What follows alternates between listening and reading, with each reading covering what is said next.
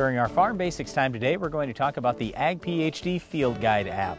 All right, so you hear field guide and you say, well, what does that necessarily mean? Well, there's a lot of things out in your fields.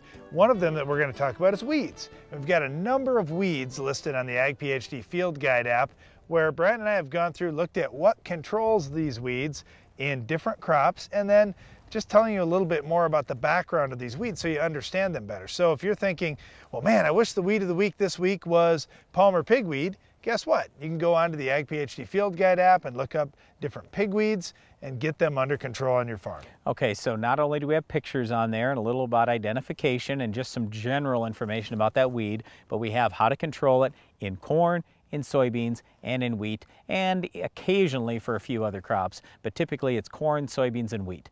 We also have control methods of insects, so a number of different insects are in there as well. So when you're searching through, you can search weeds and insects. Well, and speaking of insects, one of the things that we've done on this app, we've partnered with FMC, and FMC has their hatch track available as well. So you can see where bugs are getting a start this season. And you know what? Oh boy, we see this bug is getting a start in Oklahoma, and now it's in Kansas, and now it's moved up to Nebraska. You can kind of track those along throughout the season, and then you can look at what's happening in your particular area too, based on the growing degree units and what's happening with this year's weather. The other thing you'll find in the Ag PhD Field Guide app is our daily radio updates. We provide these 6 days a week just to give you more agronomic information.